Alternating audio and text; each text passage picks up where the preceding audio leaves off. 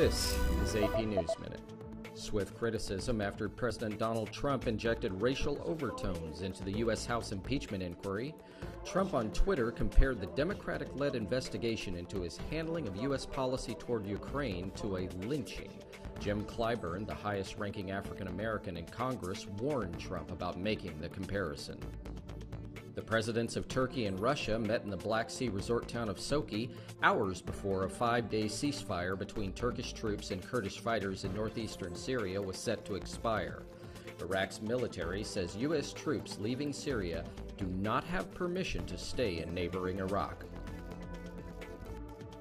Prime Minister Justin Trudeau has won a second term in Canada's national elections. He lost the majority but says he's been given a clear mandate despite an increasingly divided parliament and nation.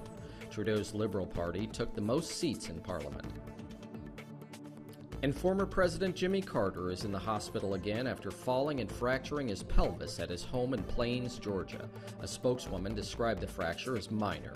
She said the 95-year-old Carter is in good spirits and looking forward to recovering at home. Ron Harris, The Associated Press, with AP News Minute.